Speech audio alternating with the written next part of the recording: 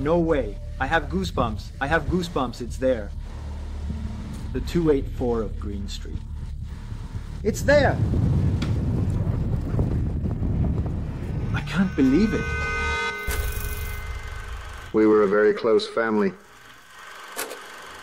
We were good children. We had no knowledge of the history of the cockpit.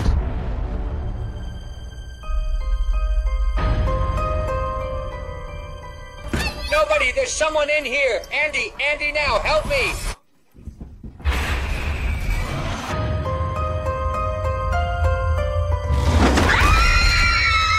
I know what happened, and I know it was true.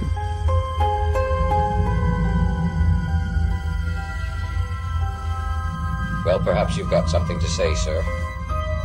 I'd like to know how you make this noise without bashing Yannick's vocal cords to pieces. If I stop for half a minute, I get a sore throat. Who's chasing you? I think if I had to pass again, it would kill me.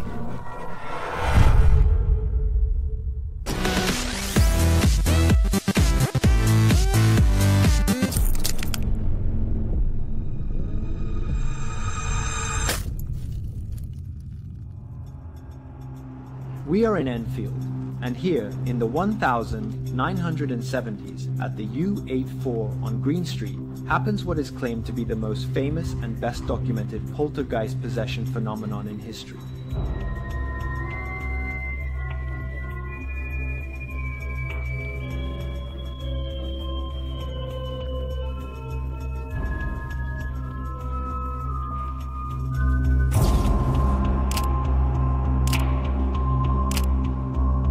A family consisting of a mother and 4 children, Janet, Margaret, Johnny and Bing. A house where something truly shocking happens that during the 1970s will completely change the history of spiritualism. Here behind me is the house, and believe me, I have chills telling you what happened, and most of all I'm scared because you can't be here at all. In Enfield's house has been covered in numerous films, and also in the counter Conjuring, which you know how much I love. But this time, we are going to go deeper. We're going to look at all the elements of what happened in the late 1970s in Enfield, England. Here, the Hodgson family moved, a mother with 4 children. Theirs is a very normal family, but the house where they go to live has absolutely nothing normal about it. It is the evening of August 30, 1977. Little Janet, only 11 years old, has difficulty sleeping. She tells her mother, named Peggy, that she hears something jumping in her bed. Of course, her mother Peggy does not give much thought to what an 11-year-old girl says and invites her to just sleep. But the next day, August 31st, the difficulties in falling asleep continue.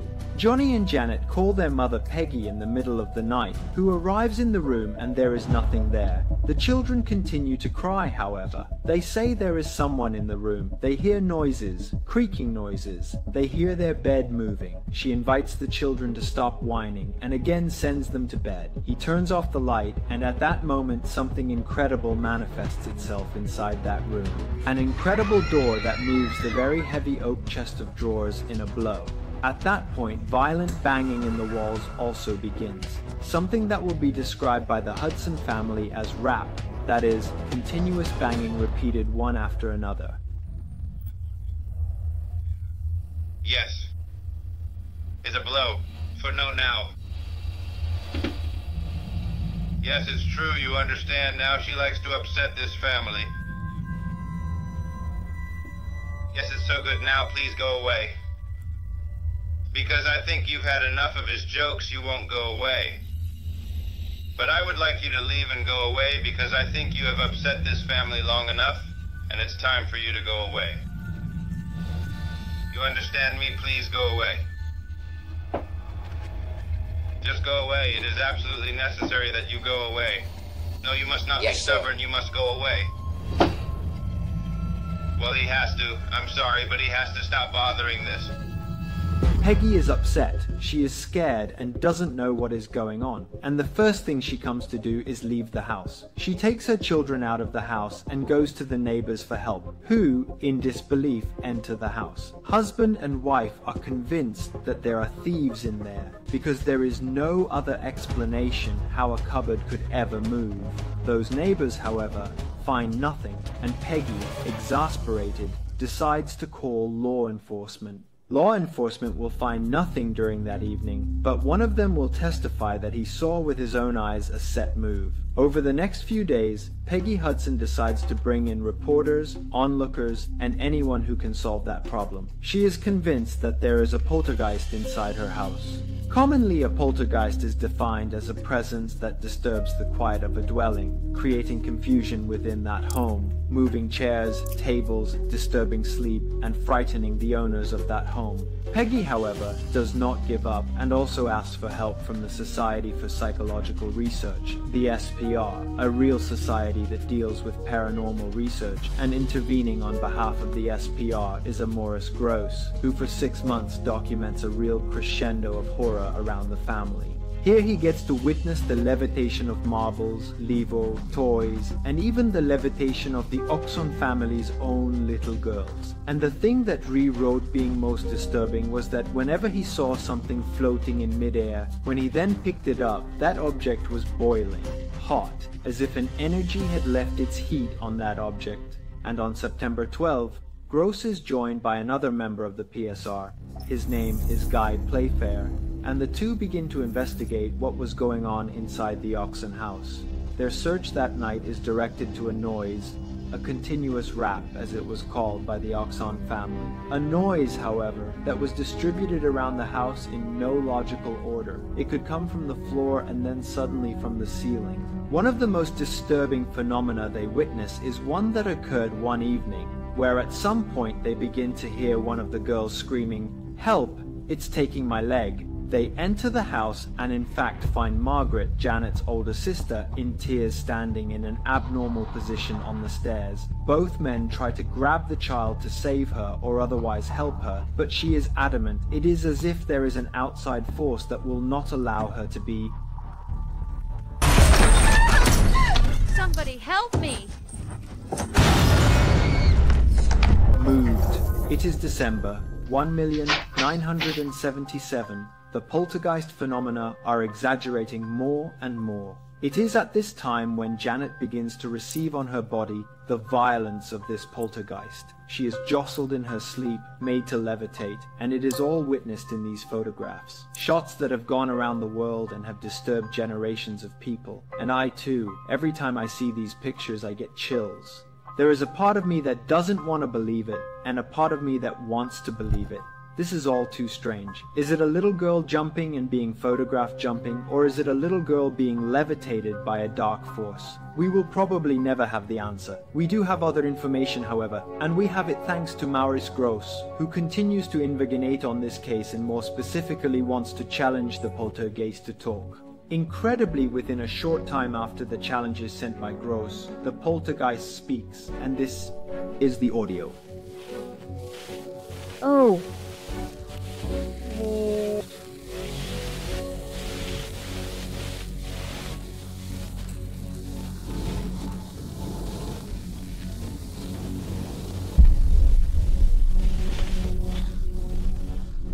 It is a real raspy, guttural voice, something more like an old man.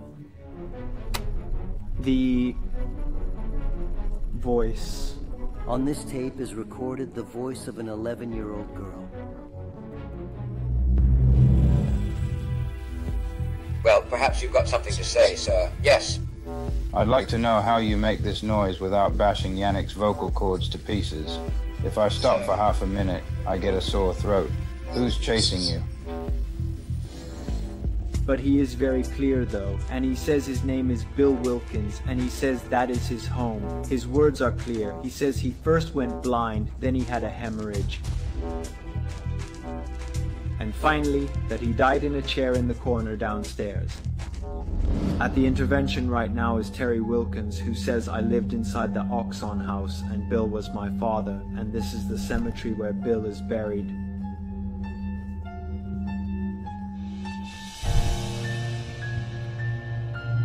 The Enfield cemetery is huge, it's vast, so actually finding Bill's toba is going to be a challenge, but I don't dead want to find it. The whole thing, however, revolves around the fact that actually Bill existed, actually Bill lived inside the Oxen house, so what the girls said, what they felt inside, maybe was not just a figment of their imagination.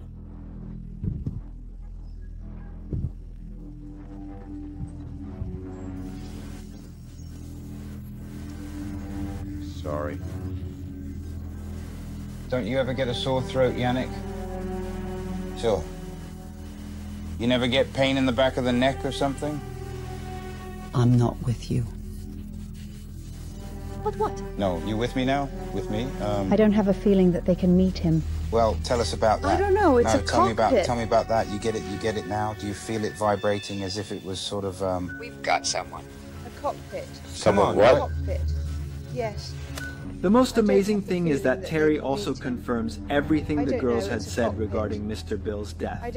Yes, he had gone blind. Yes, he had died in a chair on the lower floor of the house. But one question remains.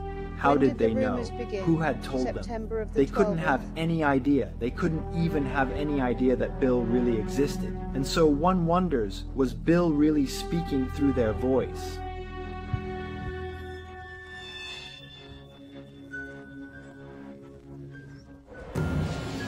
There is a doubt, though. Many scientists begin to suspect that those little girls are actually pretending or somehow exaggerating, and they especially begin to suspect that they knew something about Bill, or at least that he had lived inside their house.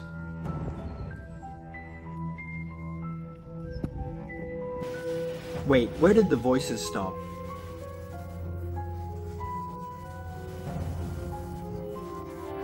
Found her? Yes, he found it. Oh my god, Roga! I swear to Shudder it just happened like that. Did he really find her or not? But she's sick. Where is she? I don't know. It beats my neck in an exaggerated way. That's good. I don't know. Bravo. Treasure of memories of a dear husband and father, William Perkins, who died June 20, 1963. He is 61 years old. Exactly us. Yes, you guys. That's right. That's him, that's exactly him. And I ended up there by accident because I got... It's no accident. The incredible discovery of Bill's grave generates a real wandering in Enfield, and more specifically here in this cemetery, as far as the paranormal world is concerned. Every figure of reference, as far as the paranormal world is concerned, is here in Enfield, among them also Ed and Lorraine Warren, two figures whom I have always described to you in a great many of my videos, and whom I have told you more about in various areas as well, especially last year, when I went to one of their first cases, including the cemetery where Ed is buried. Ed and Lorraine begin to investigate and are convinced that the Oxon house is indeed the victim of demonic possession. They agree that Margaret has somehow levitated above the floor. She then disappeared into thin air and reappeared inside a fuse box.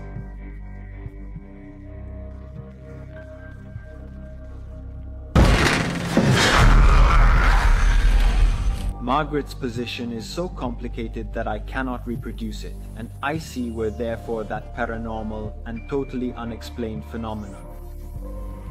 Other visitors, however, are not so convinced that what goes on inside the Oxon house is so truthful. Among them in particular is SPR scholar Anita Gregory, who describes the evidence recounted at the house as questionable and not very credible. The evidence? A video filmed in great secrecy where Janet is seen bending spoons, spoons that she later recounts seeing bending independently. Many years later, Janet, who now has a family and 3 children, will claim that yes, parts of that whole story were, in some way, tampered with.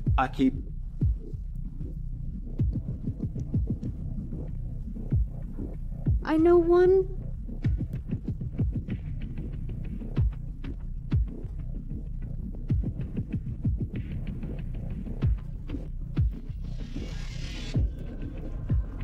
Mr. Gross, many people who hear these voices produced by children will simply say that they are very good ventriloquists and that it is a hoax. How would you react? Certainly not. They are certainly not very good ventriloquists. We did test to see if they can do ventriloquists. I can't. Maintaining this particular type of voice for a period of time without damaging the vocal cords is absolutely impossible. In short, there has to be some hoarseness.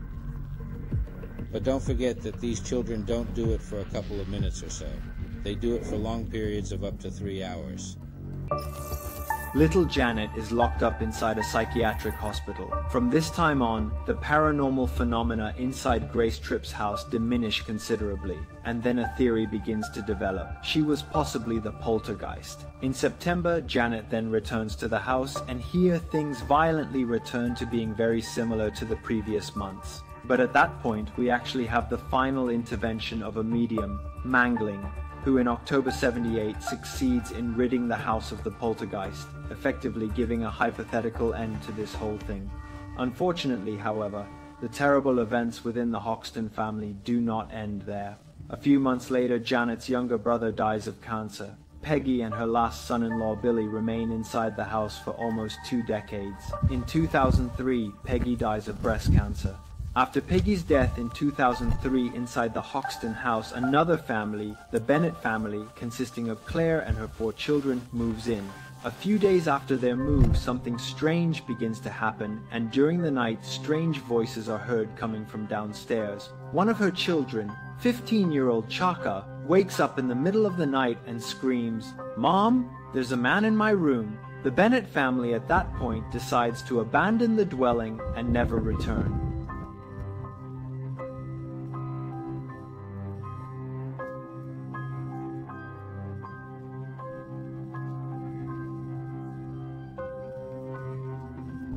Today at 2084 Green Street, there is a family that wants absolutely no part of it. They have installed security systems and keep saying that their children are afraid. Things are very different here around Enfield, however, and many people still talk about strange noises coming from that house. More than 30 years have passed between all the paranormal phenomena in the Enfield house, and there is still no point to this story. To this day, the Enfield case divides public opinion. There are those who blindly believe this story and those who find it absolutely a fabricated case based on nothing. I leave the opinion to you. What do you think? The more I would like to someday actually spend time inside that house and see what is there. Today it's in a part.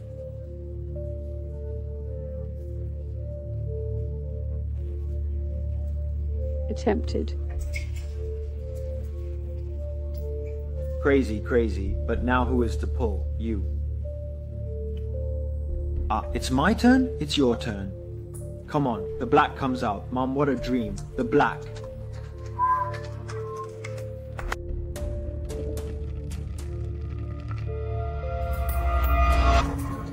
Ladies! Oh god, I don't want to be a fan ever again, but Hannibal Lecter? Heh.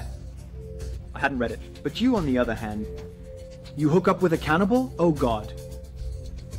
Look, then I have a lot of characters who want to tell their stories. One of them is a cannibal, or at least says he is. Be careful. Mamma mia. No, let's go meet him.